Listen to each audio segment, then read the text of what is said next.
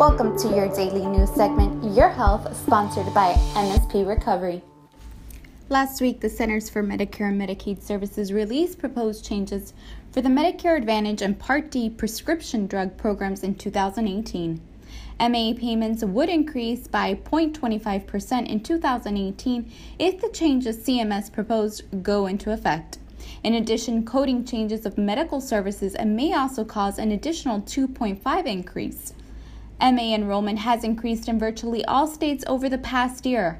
Almost 1 in 3 people on Medicare is enrolled in an MA plan. The Congressional Budget Office predicts the country's gaining population will continue to drive most of the federal spending increase over the next decade.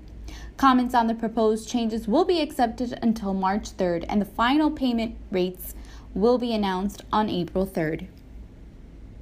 Don't forget to like our MSP Recovery Facebook page, follow us on Twitter at DiscoverMSP, and if you have any questions or comments, text us at 786-471-6067 or visit our website msprecovery.com. Discover, recover.